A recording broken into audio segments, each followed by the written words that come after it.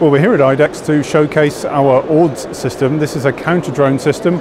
AUDS stands for Anti-UAV Defense System, and it's a complete system capable of detecting, tracking, and then defeating commercially available drones.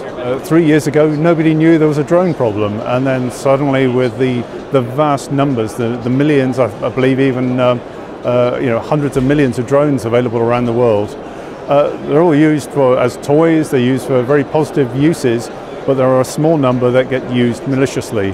And it's those standard drones that our system has been developed to counter.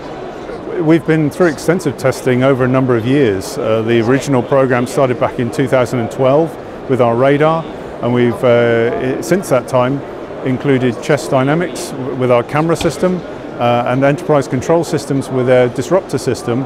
And so in that time since we've developed the AUDS system, we've had extensive testing in a number of countries. I believe we've conducted trials in over a dozen countries to date. For radar, the temperature of the environment makes no difference. The device that's usually most sensitive to humidity is the camera system. We have a combined cooled thermal imaging system and a daylight camera.